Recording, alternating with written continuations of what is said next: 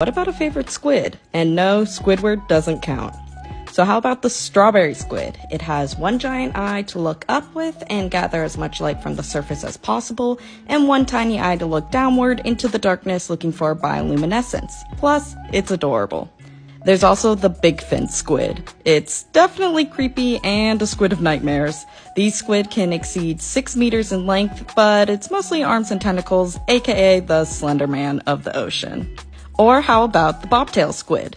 It likes to hide in two ways. One, burying itself in the sand, and two, it has bioluminescent bacteria living in it to create a light that matches the light of the moon and stars, so it's essentially invisible with no shadow at nighttime. Or maybe your favorite could be a glass squid. It's a family of squids in which most species are transparent, giving the name, and so you can usually see their digestive gland inside them, which is the equivalent of our liver.